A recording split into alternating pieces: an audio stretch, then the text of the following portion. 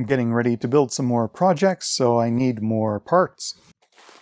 I'm gonna start with this one because based on the shape of it, I think I know what it is. And I've been waiting for this because it's a metal soldering iron stand. Sounds metal. It does not include a sponge for the tray here, but that's okay.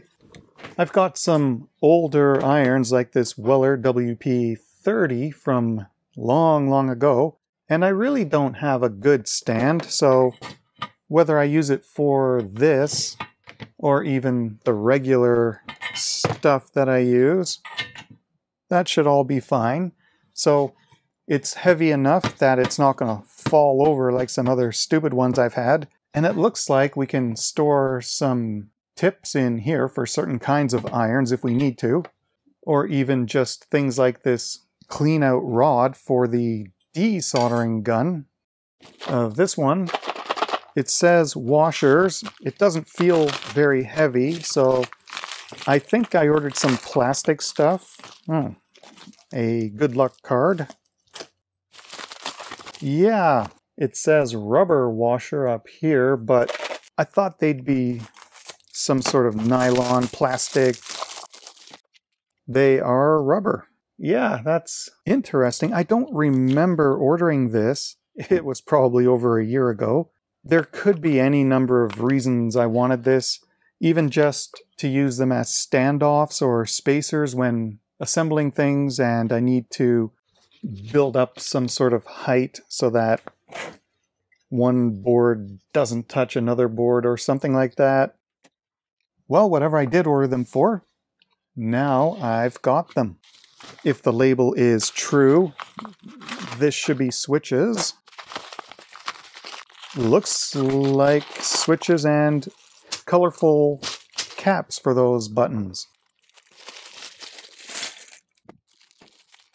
So these are little push on, push off. They're not momentary. 6 pin, so I assume double pull, double throw. So I could maybe use them as power buttons. And these are not breadboard friendly 0.1 inch pitch. So these would be put to use in some sort of a PCB design. I don't have anything immediately in mind, but switches like this are just good things to stock when you have all kinds of part storage trays to keep them out of sight and together until you need them. Something I do need near term for projects, 7400 series logic chips, and that's what's supposed to be in these two packages.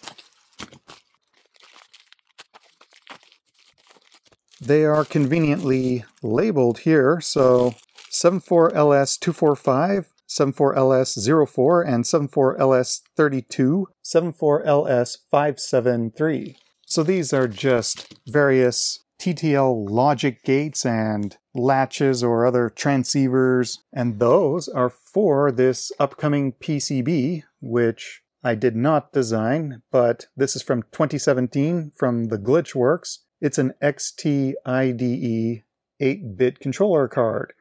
So all of these discrete chips here, a hard drive connector on the side, uses chips like this, and hopefully I can get a hard drive or maybe an SD card or a compact flash card working in an old 286 that I've been trying to get up and running. And since I had good luck with this floppy controller card, I thought might as well try making my own hard drive controller too, because that 286 does not have any onboard controllers.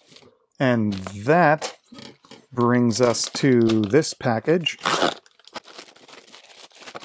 Slightly squished, but appears to be intact.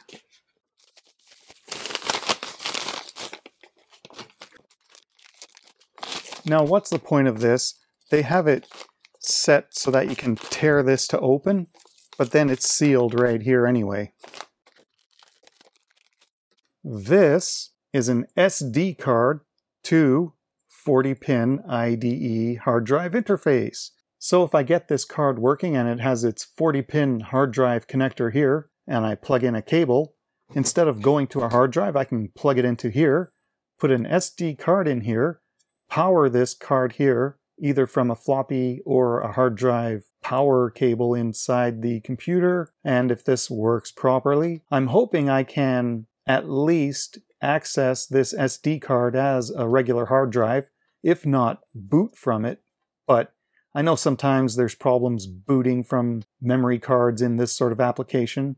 As long as I can use it for storage, I can boot from a floppy and just continue getting the 286 up and running. So again, some practical stuff as always with the soldering iron holder, some rubber washers I can use for spacers, some push buttons with colorful caps on them, and parts, along with this adapter to build a hard drive controller interface for the 286. I'm going to be building this card soon, putting these parts to use, so stay tuned for that. And as always, special thanks to Patreon and channel supporters for helping make all this possible.